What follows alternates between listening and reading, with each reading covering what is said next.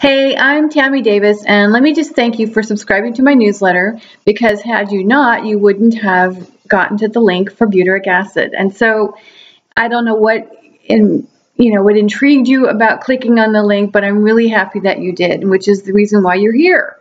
Anyway, as I mentioned in the newsletter, ghee is very high in butyric acid. And it's interesting that when we follow our gut, no pun intended here, we always are led to the information that we need. And, I've heard for years through my own studies and education, the value to having fats in our diet and, nourishing the liver. And I've always heard a lot. I've always been very fascinated by Ayurvedic medicine. And so, the inclusion of ghee into the diet is a very big deal, and it's been used for thousands of years. It's a staple in their diet. Nonetheless, it's highly encouraged to include. And yet, when I was kind of breaking it down, because if you haven't already figured out, I'm very interested with science, the chemistry of our body, the oils, and food, and so I decided I would kind of look into what the heck is ghee. It's clarified butter, but really, what does that mean? And this is where I came across butyric acid. That little title got my attention so much so that I started looking into butyric acid and discovered that our own body makes it. And without going into an extraordinary amount of detail, butyric acid is, like I said, is something that we make in the bowels. It's it's produced during the fermentation cycle, and it actually includes the use of acetylcholine in the biosynthesis of butyric acid. It has extraordinary value to our system, as it helps with the inflammatory response, which means it's directly involved with the immune system. But the other very important piece is that it actually helps to relieve oxidative stress. Again, so it's a very complex explanation, and so I'm trying to keep it as simple as possible, but just really emphasize the fact that it is a very valuable nutrient. And so including ghee in the diet is very wise.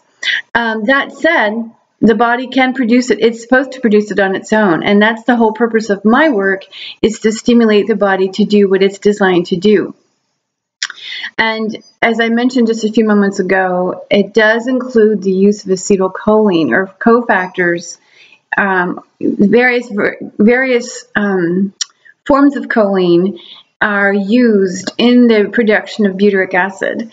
And the reason why this is significant is because acetylcholine is the neurotransmitter that regulates.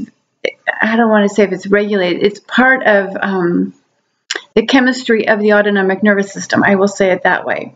And so it is what stimulates basically the stress response.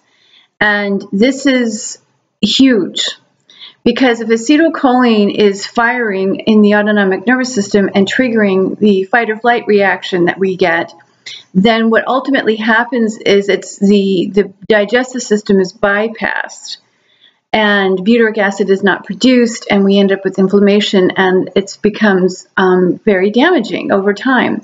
And this is where I get very involved with stress and teaching people about stress. So my request is that you actually let me know how I might be able to assist you, what questions you may have, what health concerns you might be dealing with, that I might be able to begin breaking down for you, so that you can override the digestive issues, the stress response, and so on. So this is the value to butyric acid. And like I said, it's a very hyphenated explanation, but again, it was more along the lines of wanting to emphasize the importance of at least including ghee in your diet, why it's helpful, and at the same time helping your body actually stabilize itself so that it can begin producing this on its own. It's going to take steps, and it's individual. There's no one size fits all to healthcare.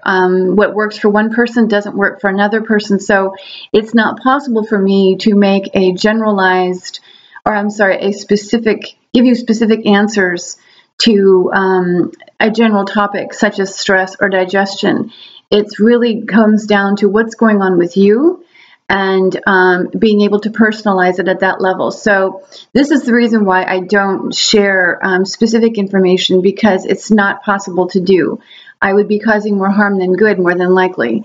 So if you have specific questions, you feel free to contact me through synergessence.com. There's an email there, Tammy@synergessence.com.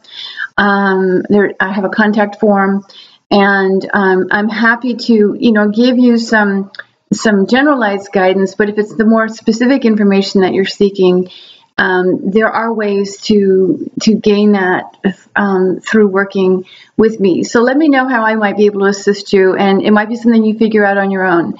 But regardless, I'm always here for you. So thank you so much for watching, and here's to your health. Bye now.